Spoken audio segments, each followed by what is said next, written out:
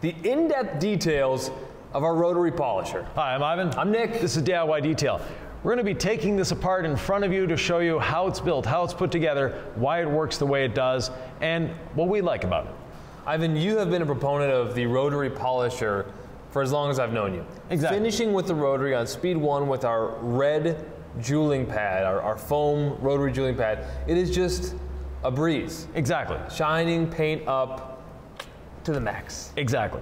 And we wanted to bring our own tools to market for a couple reasons. We wanted to bring the highest quality but best value tool we could. And that means, yes, it's a tool made in China, but it's made to our specifications. And we're going to dive in and show you what those specifications are within the tool. Yeah, because a lot of people may say, okay, you're making a tool, whatever. Yeah. Why should I buy from you? We wanted to show you exactly why. Exactly. So first thing, the cord. We have a 30-foot cord, 9 meters for those in a metric country, and it's a nice, very flexible rubber cord. It's not one of those cheap vinyl cords that it's always squiggly on the floor. This one, if you put it straight, it's going to stay straight. It doesn't have a memory to it, so it's a very, very flexible cord. We also have a little piece of Velcro here that's attached to the cord that when you're done using the cord, instead of wrapping it around the machine, wrap it like this. Much better cord management this way. So that's the first part. That's simple, but it makes a big difference. Right. You know, fighting with the cord is not a good thing. And with a 30-foot cord, for most vehicles, especially in a single car garage, you won't need an extension cord. You could ask us, why didn't you come out with a cordless machine, Ivan? What do you say to those folks? Cordless is great technology, and eventually we will have a cordless machine. But for now, the majority sales still remains with the corded machines. The corded machines, as of the recording of this, are lighter weight and they're better balanced. So I prefer using a corded machine. A cordless machine is great when I'm teaching. It's great when I'm just doing a spot correction, but doing a whole car with a cordless machine, it gets heavy. One question people are going to ask themselves is, does this tool have value? Is this tool well built? Right, and that's what we're going to dive into. Now, in terms of value, like we said, we have the 30-foot rubber cord. It comes with 2 backing plates. So unlike a lot of rotaries that don't even come with a backing plate, we include a 5- and 6-inch backing plate with it. Now, one thing we don't have on our tool that a lot of people have noticed, we don't have a spindle lock button. We don't need one. We have a 25-to-1 gear reduction in here, meaning that every time the motor turns 25 times, it just turns this once. So that gear reduction means that we don't really need a button to remove this. All we have to do is give it a little hit and off it spins. Standard 5/8 thread here. So standard in North America. For those buying the tool in Europe or other countries, yes, they will have the M14 for this when that point is needed. We have rubber comfort handles here and at the front. So depending on how you want to hold it, you can do so. One of the key components that we've worked on is actually the switch. And both Nick and I are proponents of using the trigger lock. And the trigger lock on some tools, it's almost a torture test trying to put the trigger lock in. This is just intuitive. It's easy. Yeah, we had a student here earlier today. This was his first time using the tool. I told him to put the trigger lock on. He didn't even look at it. He just automatically knew where it should be. And that's what we've done here. So it's a larger button and it protrudes from the machine, making it very easy to lock.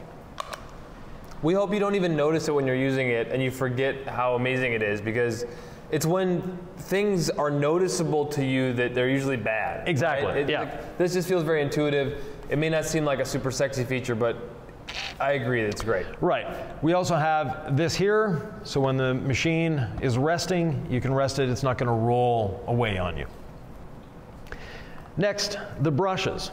Brushes are one of the wear items on a machine that you should be able to change, and change easily for yourself. Now, is that something you can do on other machines in the market as well? Every machine you can change the brushes. Because I never once tried to fix my own polisher. Right, but sometimes you actually have to take half the casing apart to get to the brush. Okay. We just have 2 little screws. This piece pops off, and it's snapped in there rather tightly. There we go. And now we have access to the brushes. The brushes are very simple and easy to change. They're not a very complicated thing to do. So let me grab a little tool here. So you just move the spring off to the side, pull that, and now the brush can come out. Carbon brushes, this is what is against the armature of the tool, and as the tool spins, this is wearing down slowly and the spring is pushing it down. And if you're an everyday user of the tool, it might take you 2 years to get through a brush. We include a set of brushes with the machine, and let me take the other brush out. And the reason I'm taking both brushes out, by the end of this video, this machine will be in pieces here. And by the way, if you're curious how to service your machine, we have another video that Yvan did, and it has chapters in there. So it has chapters with time codes, so you don't have to watch the whole dang thing. But look for the issue if there's one that you're struggling with. Right. From cord to brushes to grease on the machine. Yep. You address all the different ways. You take the whole machine apart and how to service it. So you're just trying to basically make this, hey, if you have an issue, because with tools, over time, things can happen, you can take care of it yourself. Right, there's, common wear items on a tool are the cord, the brushes, and the switch. And we've gone over how to change that. And obviously, changing the grease in your gear case once in a while is always a good thing. Why is that, by the way? Grease, just like the oil in your engine, it's not for life. It's there, it eventually starts breaking down. So we want to make sure that you have good grease that isn't, it gets soft after a while. There's people out there who just want to buy the tool and just use it, and they're never going to open this up in their whole lives. Right, and that's great. They'll be buying more tools. But if you do a little maintenance like this once in a while, it's great. Now, this tool, one of the features we really looked at was wire management. I've been in power tools for decades. I used to work for Porter Cable doing R&D. And one of the things I didn't like about a lot of the tools on the market was how all these cords inside that don't have a place. We have cord management pins, everything to hold the cords and all the wires in place so that they're located properly. So that is something that was very important to me.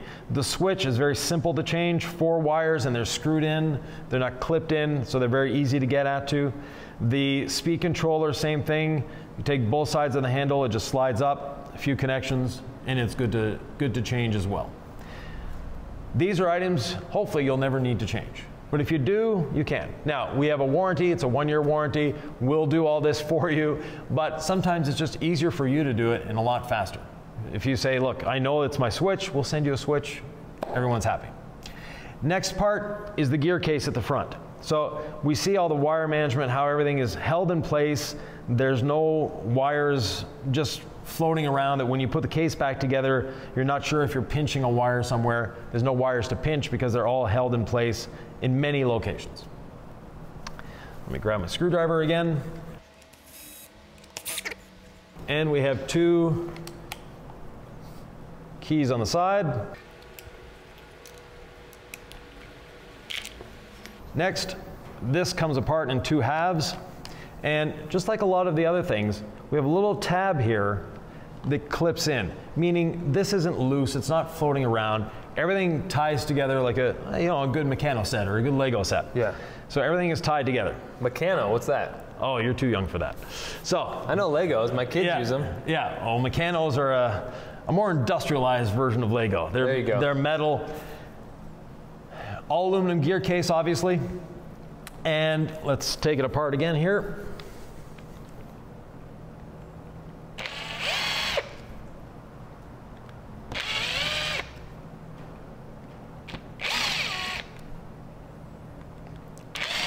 As you do this, what are you most proud of in terms of the machine that we've brought to market?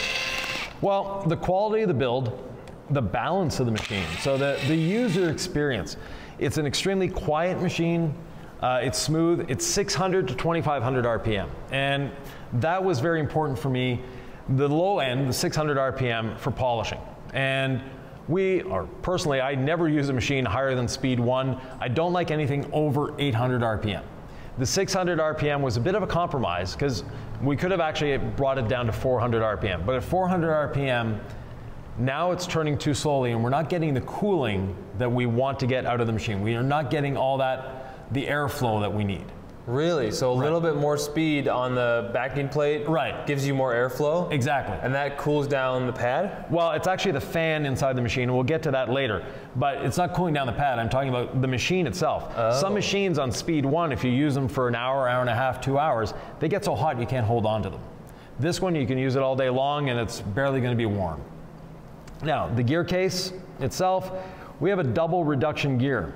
So most gears are basically like this here. So they have the first part of the gear that spins the gear that's down here, and that's about a 5 or 4.5 to 1 reduction ratio.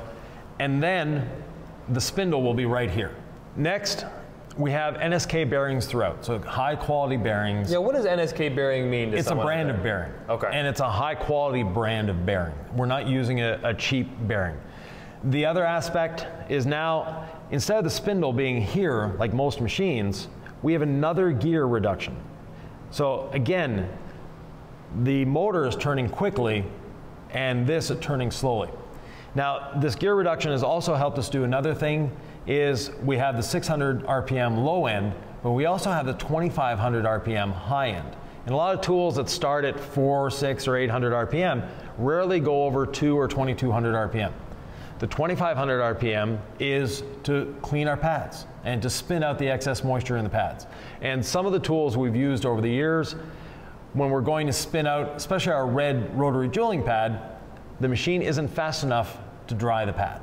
So this, we have both ends. We have the higher speed that we want and the lower speed that we need to cut with. If you've learned anything about polishing from Yvan, you know that he teaches a system, and we teach a system at DIY Detail in terms of polishing. We cut with a dual action polisher, we finish with a rotary. The only time you use the high speed with the rotary is to spin out your pad after you clean it. We clean the pads a certain way in the pad washer because you want to polish with a lightly damp pad, which you polish with on speed 1 on the rotary, but you free spin at a high speed in the pad washer. Exactly. It makes it sound more complicated the way I'm saying it, but really it is about as simple as it gets. It is a system, Yvan. Yeah, definitely. And just like the pads and the polish, these polishers are designed to work well with our system. Yeah. So the gear case comes off as a separate piece, and now you have the gear on the spindle, and you can see another one of our bearings here. And then we can split this apart. And what is that? So we have a few things here. This is the rotor of the machine. And you'll notice the fan, it's not a straight cut, it's a helical cut. That's to get more airflow. And the airflow in this machine comes in by the brushes, cooling them forward, and comes out of the bottom of the machine here, cooling the pad area. So that gives us great airflow through the machine. Now this is a precision balanced rotor. You'll notice a balancing mark here. There's a few more here. So they're wound, they're properly sealed and precision balanced. And like I said, our fan is extreme for the industry. So we have a lot of fins on the fan that, and say that a couple times in a row, but anyways, we have a lot of fins on the fan that make it so it's moving a lot of air even at a slow speed. And that really makes a big difference when you're doing the machine. The other thing that we have is a constant speed control. And that's what this little ring here is for. So inside this little ring there are magnets, and as this turns, the speed controller, which has a Hall sensor, Hall effect sensor, so those of you that are auto mechanics, you know what a Hall effect sensor is. It's what's used in your distributor to determine how fast the engine is turning. So your RPM, your TAC is usually a Hall effect sensor attached to the distributor. This is giving constant feedback to keep the RPM at a steady, even rate at all times. Okay. So if we set it to 600 RPM, it's going to stay at 600 RPM. See, and that's what I, the end user, just want. Just give me a machine that works. Exactly. By this point, if you're like, I get it, I'm buying it, I like it, that's kind of where I would get to. Like, all right, I don't really care, I believe Yvan, I know it works, but this is the why. Yeah. And again, the field, so we have here this piece, again, for air movement management. It's not just open in here. This piece is something that we actually spent a bit of time designing.